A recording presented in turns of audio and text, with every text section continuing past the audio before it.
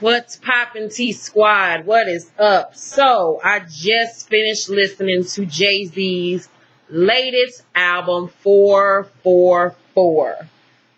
And my God, this man done did it again. If you do not know, Jay-Z is one of my favorite rappers of all time. He's in my top 5.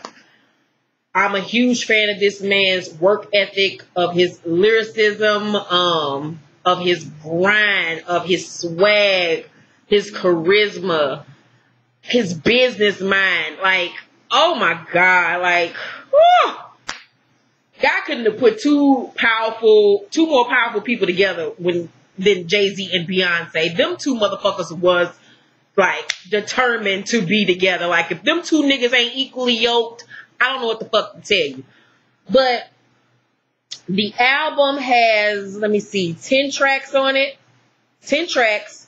We have Kill Jay-Z is the first song. And when you start the album with Kill Jay-Z, of course he's not saying kill himself literally. But in the song, what sticks out the most is he goes right in on the Kanye West situation. And about how I told you all this on Since You Asked, about how, or was it not on Since You Asked? I'm sorry. I told you all about this on one of my All to Y'all Shade videos. The reason why him and Kanye kind of fell out is because Kanye borrowed money from him years ago for Donda, when he was starting the Donda clothing line, and he wasn't able to pay it back when he said he was. You know, he's in debt. And so that put a rift between him and Jay-Z's relationship. And Jay addresses it on Still Jay-Z about how he gave him $20 million. And then you take 20 minutes to talk about me and my wife on stage. Like, what the fuck is wrong with you? And that's just like, oh my God, like that song was just crazy, because anybody that's has a name in the industry, or not even just a name in the industry, anybody that has a friend that you've been there for and did stuff for and gave your all to, and then they turn around and shit on you, it's the worst feeling ever in life. And you know, he took Kanye under his wing as like his little brother, and it was just a fucked up ass thing that happened, you know, and it just further put a rift between their friendship, and I don't think they will ever be the same after that, ever. The situation will never be the same.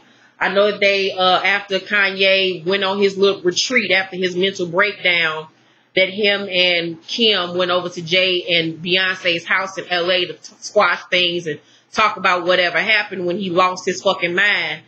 And I think they probably forgave him, but you know, you forgive, but you never forget. So that is a must-have song to listen to. The Story of OJ is the only song that has a video to go to it. It's a cartoon video, but it is a cartoon video unlike anything you've ever seen. It is a must-see video to watch. It will open your mind up into everything that's going on in America now, in the past, and in the hopefully not in the future. And he just addressing how no matter what, we as black people are always looked at as a nigga, whether you light skin, black, dark skin, rich, poor, hustler, it don't matter. At the end of the day, these white people still look at us as a nigga. Don't give a fuck how much money you got, how pretty you are, you still a nigga in they fucking eyes.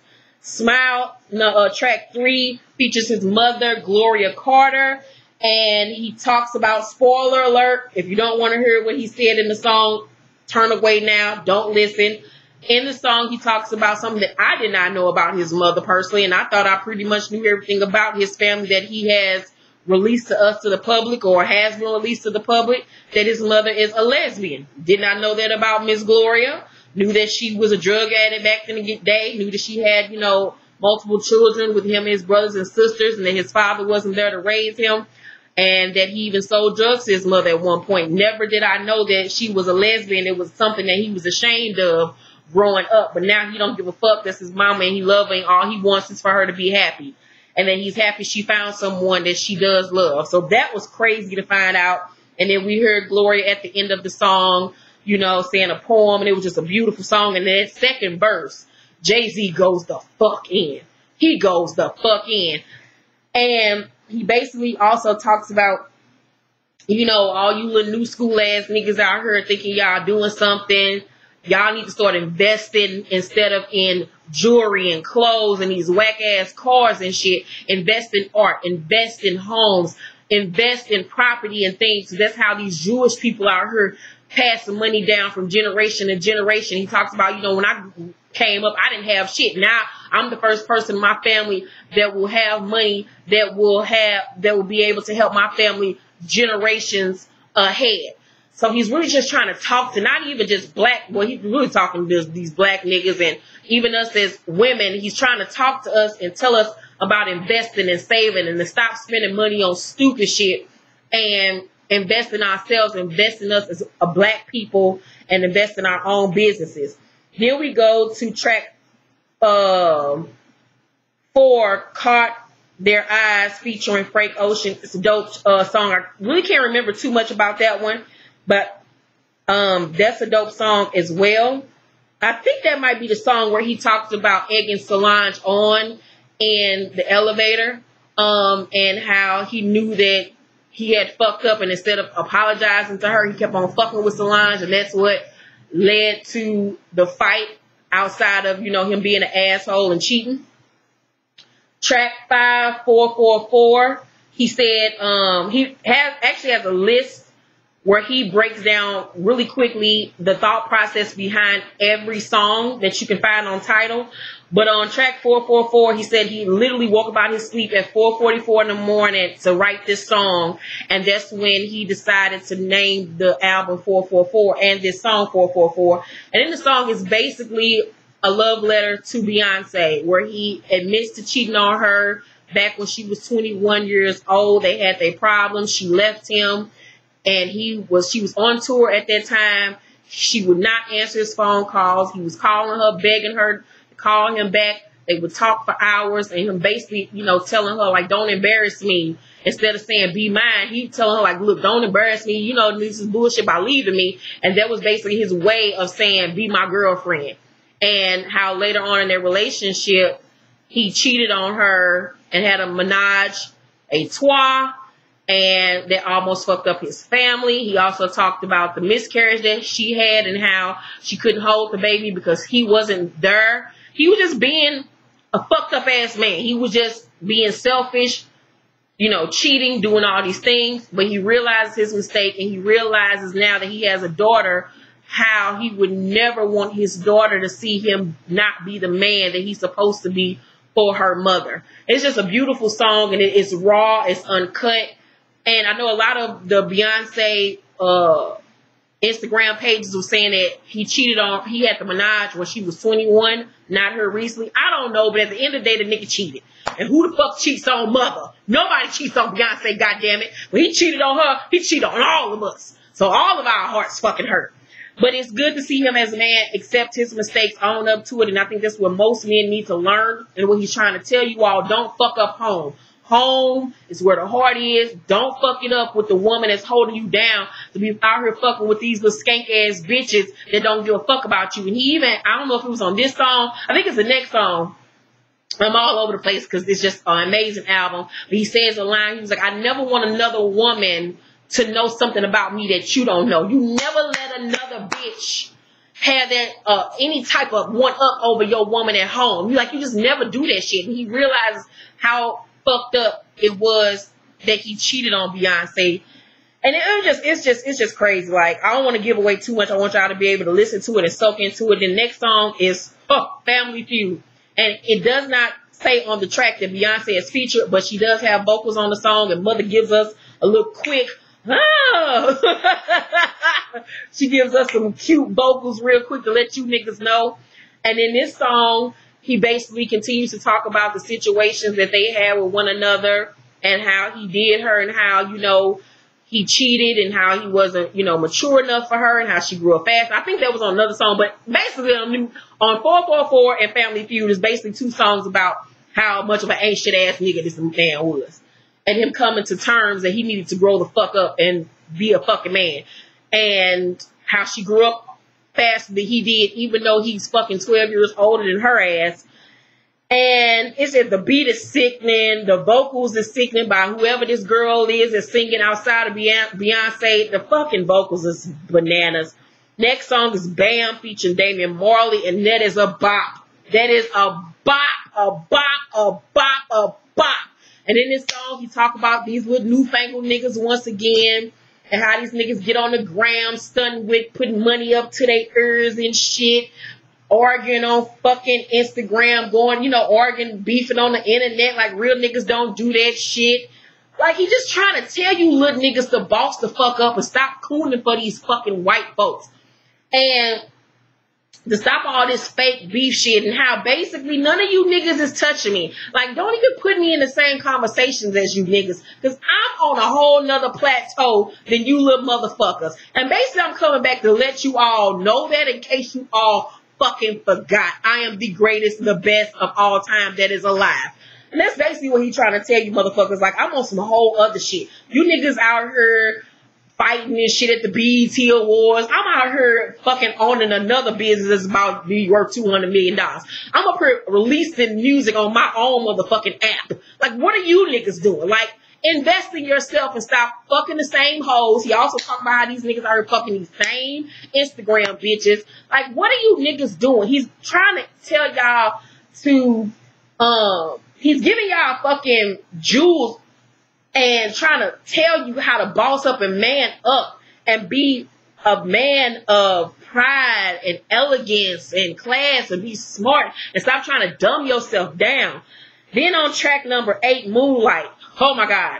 Moonlight, the chorus basically talks about how even when we win, we lose. How at the Oscars, of course, Moonlight won Best Picture, but instead, La La Land was who they announced first. So when everything was found out that it was a mistake and it was time for the people of Moonlight to come on stage, the feeling was fucked up. The feeling was gone. It was just a fucked up ass moment. It was just like, we finally, as black people, win a Best Picture award for a movie with an all-black cast, black director, black writers, and then the moment is ruined by you fucking white people. Like, what the fuck? Like, no matter how hard we try, no matter how much we do, and no matter how much when we do win, and we fucking lose in the end.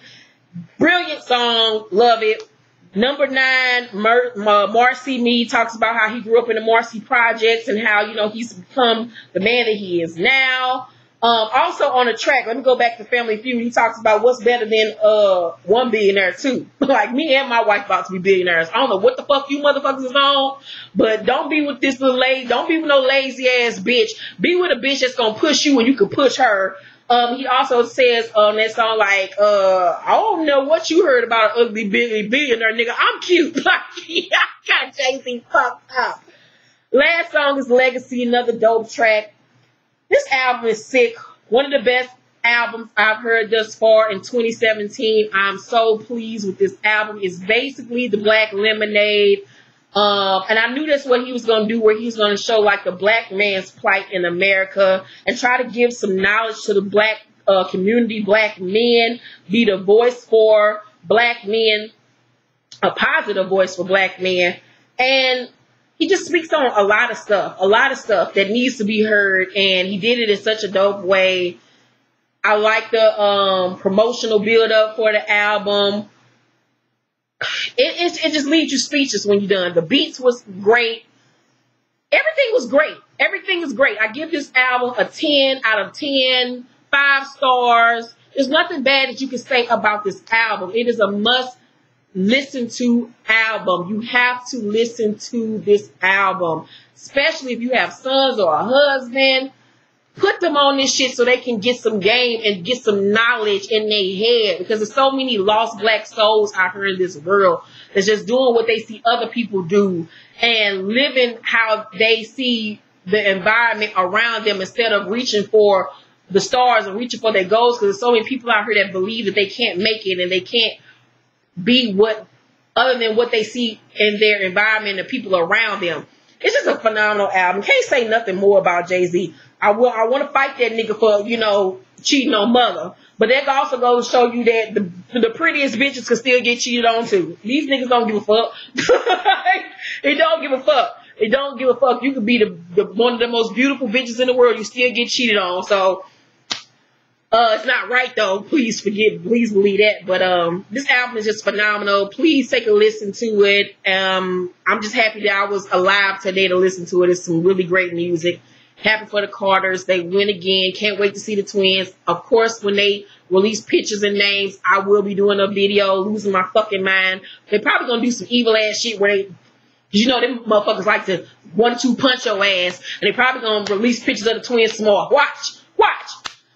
And I'm not gonna be fucking ready. I'm not gonna be fucking ready. So listen to 444 if you have Tidal. Of course, I have Tidal. Only $13 a month. Support, once again, support black-owned businesses. Like he said, why the fuck would I drink Belvedere when I know Puff got Ciroc? Stop putting your money into these white-owned businesses and support our own black-owned businesses so we can have more opportunities for us. Because ain't nobody gonna look out for us but us. So support Tidal instead of having Apple fucking Music or Spotify. To stop giving your money to these black-owned businesses. Tidal is this shit. I have been on a Tidal subscriber now for a year. Only $13 a month is coming out of your account. You're getting every fucking album that has ever existed to man. All new albums every Tuesday. Every video known to man. You're getting web series and movies on here.